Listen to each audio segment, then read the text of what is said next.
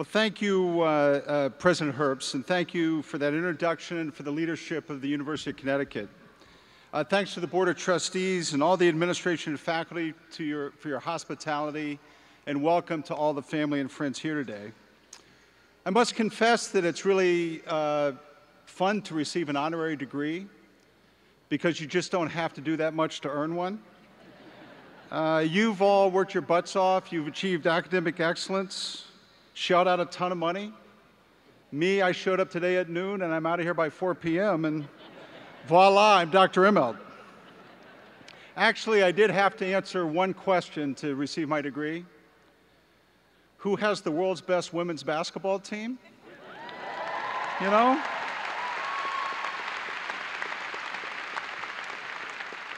I got that one right, hence the doctorate degree. You should cut me some slack, however. Despite my lack of hard work, it might be handy to have the CEO of GE as your commencement speaker. I know it sounds kind of boring at first. Some of your friends might have gotten Oprah or President Obama or Bono. But look at the bright side. It was easier to get your family a ticket. Beyond that, at GE, we hire thousands of college graduates every year. At least that got your parents' attention. And I could sell you a jet engine or a locomotive or even give you a dishwasher. That might help. But I'm probably the only person in the room today that was actually played by Alec Baldwin on TV. So on the NBC TV show 30 Rock, it's not that I mind being made fun of. It's good to be able to laugh at yourself every once in a while. But every time I come to an event like this, I hear the same thing. Jeff Immelt is our commencement speaker. I only wish we got the real Jack Donaghy. It's okay, I'm used to it by now. I could have a lot more advice from 30 Rock, but I'll save you that. Instead, to all of you that earned your degrees today, congratulations. Let me say first and foremost, yours is a great accomplishment, and it's a great privilege for me to be able to share this special day with you. Not surprisingly, GE shares several bonds with you and this university. First, both GE and UConn's histories dates back to the late 1800s. Among our employees, we already count 600 UConn grads. We've had 2 vice chairmen that you were fellow alums, as well as multiple senior executives. More than 200 of our employees have advanced degrees from UConn. And beyond that, we have many other connections that are quite important. One that I'm particularly proud of is GE's support of the UConn Technology Park. And when the park opens in full, it'll be a place that brings together technology and talent, 2 things that make the world go round. So I applaud you for that, and I hope that some of today's graduates return to campus, to UConn, and use those labs and drive great outcomes. Today I want to focus on the real-life lessons that enables a company like GE or an institution like UConn to be successful. Thomas Edison was our founder, and he once said that he looked at what the world needed and then proceeded to invent it. He was always on the lookout for the next innovation, the next big wave of productivity, ways that we could make ourselves better, and the ways in which we could make the world better. That spirit still drives us today. We consider constant learning a cultural cornerstone, being out the lookout for ways to make the world better. But what does it mean for you? I know you're a diverse group by both discipline and degree, but I hope all of you stand united in eagerness to make your contribution, to take what you've learned here and look for ways to apply it. So I want to talk about why that's true. I want to discuss the world we live in, why as UConn graduates with advanced degrees, your contributions will be critical. Specifically, I think there's just 5 words that will shape your future in the century we live in. Change, learn, risk, persist, and lead. I'll start by providing some context, what I see as I travel around the United States and the world. First, the United States is coming out of a deep recession that was a long time in coming. We built an economy with too much leverage and too little innovation, and there's signs of recovery, but that recovery, as you know, is slow, and there's still great challenges. We can't just shut our eyes and pretend we're in a different time. Instead, we have to fix our economy and restore systems of competitiveness, and often we have to do that in the face of uncertainty. On the other side, there's dramatic growth in the emerging markets. There's renewed growth in China And that has a positive rebound effect on resource-rich countries like Latin America and the Middle East. So if you're a business like GE, growth exists, but you have to hustle and chase it. To all of that, I could say that the future is very bright. Our population is increasing. There's more than 8 billion people on the planet by 2030. More than 1 billion consumers will join the middle class in the emerging markets. And by some estimates, by the end of the century, our urban population will almost double.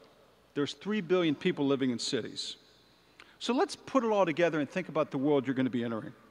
Volatile, uncertain, global, complicated, slower growth. Now, for those of you with student loans like I was, you might be concerned. But I don't mention all this to discourage you. On the contrary, I want to challenge you. I want to summon your determination, your optimism, your belief in better, because the world really awaits your leadership. So the 21st century is going to come to those that can get in front of the trends, move quickly. And I want to focus again on the 5 words I mentioned earlier that can provide lessons for companies, but also for individuals.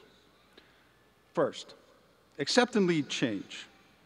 You know, we can't wait for the economy to stabilize. We can't wait for a time when there's more certainty. It used to be that all you had to do was manage momentum, but today you have to create your own future, and that means change. To give you an example, a few years ago, I never thought GE would be a software company. That was the domain of startups. Today, we see analytics and software as an imperative, and we're investing heavily to create what we consider to be the industrial internet. Over the last 2 decades, the internet has transformed media, communications, and advertising. And we're taking those same lessons and applying those to the industrial systems. With software, analytics, and low-cost sensing, we can connect big iron to brilliant machines. And that'll create cheaper systems, better healthcare providers, really everything. The idea is that if we can make our customers more productive, we can help society. So here we are, a 130-year-old company who can lead in data and analytics. And we're hiring the next generations to help us. But the old dogs, people like me, really are learning new tricks. So innovate in your lifetime. Regardless of your profession, you must choose change. 2, to change, you must learn. Earlier I mentioned Thomas Edison. Someone asked Edison about a failure, and he famously replied, "I haven't failed, I've just found 10,000 ways that won't work." The perspective remains a great lesson in constant learning. While I wouldn't recommend making a habit of failure, we never allow ourselves to become paralyzed by fear of not reaching our intended outcome. If anything, perfection only tells us that our goals weren't set high enough. In my career, I've learned that no job is beneath me, and I remain humbled by what I don't know. In 1989, I led GE's appliance service business. We had a catastrophic failure of our refrigerators and had to replace over 3 million compressors. This is one of the components in your refrigerator that keeps the food cold. To understand what went wrong and learn from the errors, I knew that I personally had to learn how to fix compressors. I had to get my hands dirty. So I did. I went into people's homes to fix refrigerators. And let me tell you, there's no better way to learn from failure to be humbled than for an applied math major to sit on someone's kitchen floor while the ice cream melts. But failure teaches you something. Every failure should motivate us to learn more, and every failure only brings you that much closer to the truth, to invention, to success, to an outcome that matters. So don't accept things at face value.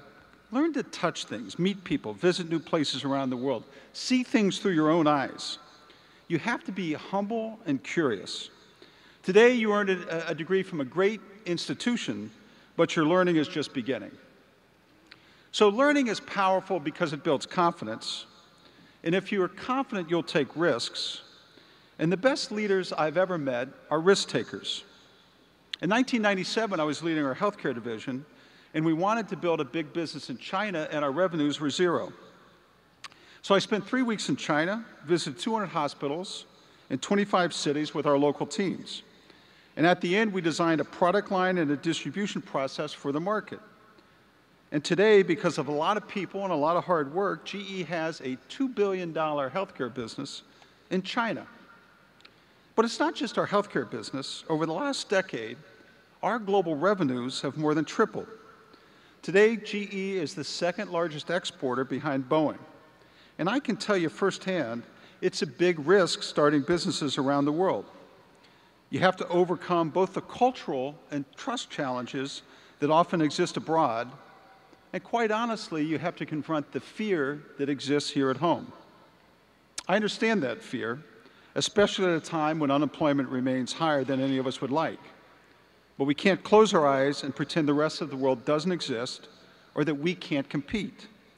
And we can't afford to say, it's just too risky, I'm afraid to fail. Our next horizon is Africa, and I spend a lot of time there. We'll do $5 billion of business in Africa. They have wealth from natural resources, and they need everything GE sells. At the same time, it's a very volatile place. Is it risky? You bet, but the upside is huge. In your lifetime, you will learn that sitting still is failure. You must move forward. We must drive change, so we must be comfortable with risk. Number 4, if you're a person that accepts the leadership challenge of risk and change, you must learn to be resilient. When you take a risk, you might not succeed, so you got to get up and dust yourself off and keep going. And here, American manufacturing is a great example. For too long, our country bought into the notion that said we could more or less abandon manufacturing and become a services-only economy, and we could do that without any second thought or consequence. We looked at global costs and saw that materials were inexpensive, and the largest piece of cost was labor, and companies and their workers had terrible relationships. If we drove those costs down, we thought the rest would take care of itself. But we learned an important lesson. Manufacturing and our willingness to make things and compete is critical to our long-term competitiveness. Today, owning your own supply chain is a huge competitive advantage. That's what we've seen with our appliance business. We're in the process of bringing 1,000 jobs back to the US from Mexico and China to make appliances. And we're creating new manufacturing lines at that site for the first time in decades. There and at other GE businesses, we're innovating in new technology and techniques like 3D printing to renew American manufacturing. We're seeing confidence and competitiveness in our workforce. American workers are flexible and most like to compete. In many of our sites, we have self-directed and empowered teams. And in places where we work and compete together, Americans can beat anyone in the world. And as a result, since 2009, we've added 16 factories and 9,000 manufacturing workers in the United States. In addition, the US has a chance to become energy self-sufficient, and this adds to our competitiveness. And this is the result of resilience and innovation. So many of you are going to find new careers in manufacturing, something we couldn't have guessed 10 or 20 years ago. But it was because of persistence and resilience and determination, not government policy. At GE, we make the best jet engines in the world. The new generations are 20% more fuel efficient than the ones they replace. And they're made with innovative new processes, and they're made here in the United States. The US is a resilient country, and we've been through a lot, but our companies have used this time to get better. And American business is more resilient and competitive than in any time in our history. Lastly, remember that getting better, doing anything, really takes leadership. Today, in the era of 24-hour news and random blogging, it is easy to blame everyone for everything. But leadership is not about blame. It is about optimism and creating the way forward. In tough times, people don't want someone who will tell them, hey, you know, you're right, we're doomed, we might as well give up. Instead, they want leaders. Someone who can draw a play in the dirt and say, let's go do it. Someone who's willing to make a bold decision, even in the face of uncertainty. And that's what I want to lead you with. No matter what you do, whether you're a teacher or a business person or a nurse or anything you do, there will be opportunities to make a difference to the world and to each other, to lead. But to seize those opportunities, understand that leadership is not a chore, it's a choice. It's an honor. It's about bringing people together and getting the job done. So don't shy away from tough problems. There's nothing like getting in the arena, competing, winning, getting dirty, making a lasting contribution, doing something that matters. I'm not here today because I've had a perfect career. Rather, my life has been about self-reflection, self-renewal, learning from failure, and a positive optimism that the future will be better than the past. And you know what? I've been criticized by the best of them. But I've learned from failure. Nothing has ever shaken my curiosity, my desire to take risks, or my will to try again. I've changed over my lifetime, but I've never lost sight of the type of person I want to be. I've never feared hard work, and I love playing on a great team who always puts the company first. We learn together, and we like to win together. So capture an optimistic and ethical framework for yourself. Be authentic, be true to yourself. People relate to other people who are comfortable in their own skin. Be transparent. It's no longer enough to just tell the truth. You must be open in spirit and conduct. Unify. The divisiveness of our recent past must end. People want to unite behind a mission. I often say that GE is a we company, not a me company. Our success is built on culture, and our culture is one where we enjoy working with each other and seeing our colleagues succeed. For me, the most satisfying accomplishment is to help others gain confidence and learn how to win for themselves. Now, I began by mentioning that both GE and UConn have a long and rich history that we must always be on the lookout to be better.